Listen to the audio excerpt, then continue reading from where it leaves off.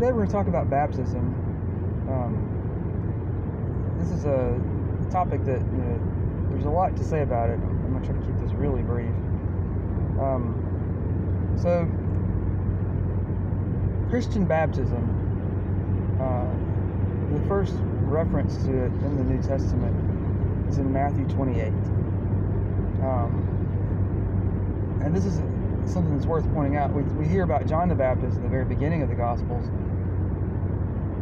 and it might be easy to conflate what John was doing with the baptism that churches practice today, but they were two distinct things. The Bible calls John's baptism a baptism of repentance, and we see in the book of Acts people that had been baptized by John subsequently being baptized into the church in the name of the Father, Son, and Holy Spirit, undergoing what we would call Christian baptism. John's baptism was a baptism to prepare people for the coming Messiah. People who were baptized by John were showing that they were turning to God and preparing themselves for the coming Messiah. Christian baptism is the fulfillment of what John was pointing ahead to. So Christian baptism is distinct. Jesus sets the parameters for what Christian baptism is when he talks about in the Great Commission, make disciples of all nations, baptizing them in the name of the Father and of the Son and of the Holy Spirit. So historically, that is the formula that is used for Christian baptism, in the name of the Father and the Son and the Holy Spirit. All Christians that believe in the Trinity, that God is one being who exists in three persons, Father, Son, and Holy Spirit, practice Trinitarian baptism. There are some groups who practice what's called Jesus name only baptism, but the reason that they do that is because they don't believe in the Trinity. They believe in what's called modalism, which don't have a lot of time to get into all that, but modalism is a denial that God exists as three persons. And so they, in my view, distort certain passages in the book of Acts and insist that baptism be done only in the name of Jesus, not in the name of the Father, Son, and Holy Spirit. Christians debate a lot about whether baptism should be done by sprinkling or immersion. I don't really want to focus on that because I don't think that's the most important point to focus on. I think that it's clear if you look at church history that immersion has been the form that has been most universally accepted across the board, the least controversial version. Nobody contests the validity of baptism by immersion. Sprinkling is a more controversial form in the sense that not all Christians do believe that's the proper form. So if you're looking to pinpoint the form of baptism that passes the mere Christianity test, this is a form that all Christians can agree on. Immersion is definitely that form. I don't think it's wise to make the mode of baptism a dividing issue because I just don't think the Bible is that abundantly clear about mode. It is true that the word baptizo in Greek typically means to immerse, but there are a few places in the New Testament where the word appears to be used a little bit more broadly than that. Another point of dispute is whether only believers should be baptized or whether infants should be baptized. The case for infant baptism, which has been the majority practice of Christians throughout church history around the world, is the linkage of baptism with the ancient Israeli ceremony of circumcision. When God called Abraham to himself, he gave Abraham the covenant of circumcision. And the rule was that all Jewish boys at 8 days old were to undergo the ceremony of circumcision.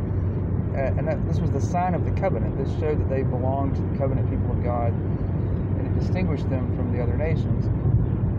Now, obviously, 8-day-old boys didn't have the capacity typically to grasp what was being done to them. They would be given the sign of the covenant and then later grow up and learn about the covenant and embrace that covenant for themselves. But being given the sign came first, and being instructed in the covenant came second. So children were included in the covenant. Those who practice infant baptism, one of the arguments in favor of it is that baptism essentially serves the same function today. Not exactly the same function, essentially the same function that circumcision served in the Old Testament. And just like children were included in the covenant sign in the Old Testament, they ought to be included in the New Testament covenant sign.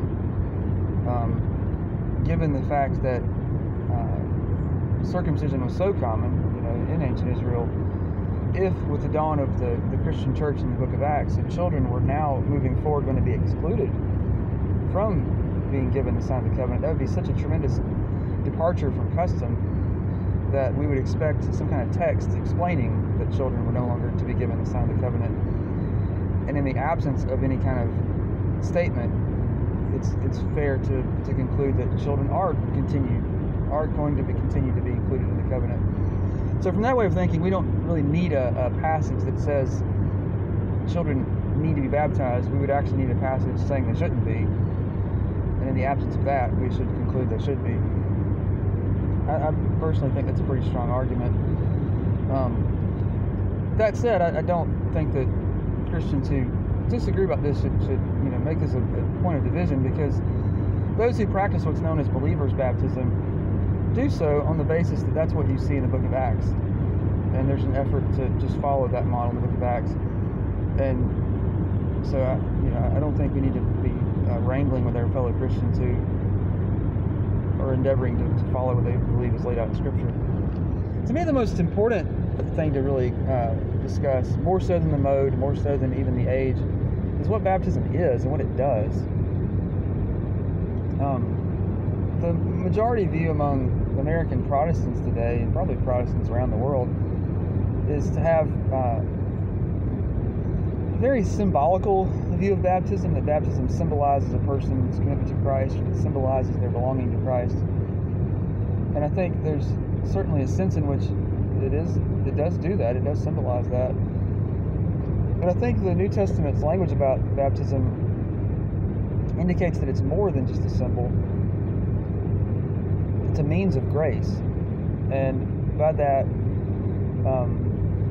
baptism actually confers upon a person the grace of God. Now, in saying that, I think it's important to point out that God uses certain means to dispense His grace, but God is not limited by those means. God can dispense grace however, whenever He pleases.